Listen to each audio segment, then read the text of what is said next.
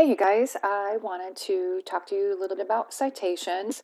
There are 3 recommended sources you can use to cite your sources. One is Noodle Tools Express. You can just do a quick Google search. You do not have to sign in. Just use Noodle Tools Express. It says sign in over here, but you don't have to. The other one is Cite, and this one is particularly good because it has all kinds of multimedia that you can cite. I have used this one before. Currently, I tend to rely on Noodle Tools a fair amount, but Cite is still recommended by many libraries. The other one is Columbia College that I found. This one helps as well. They're really detailed, so if you want a little more specifics, then you can do that. They even have a practice template in MLA.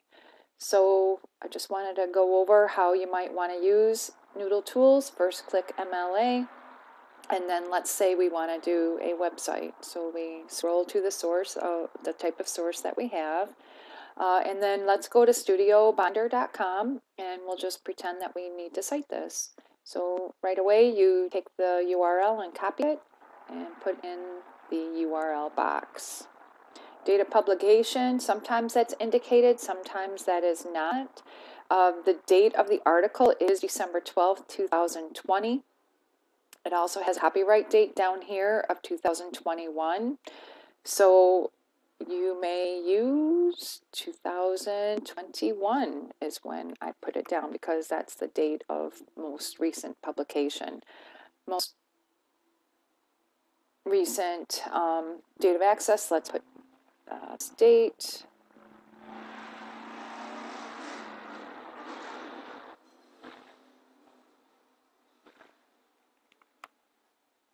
And then if we go back over, it says contributors. One is author, editor, translator. We're going to go with author. And the author is A.J. Detish on December 12, 2020. So A.J. Detish.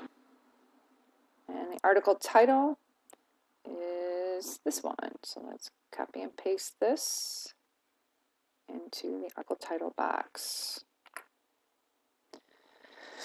Okay, and then website. Name of the website is Studio Binder. You can find that right here, Studio Binder.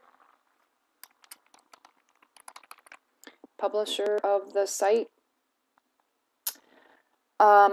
What I used was studiobinder.com is what I ended up using.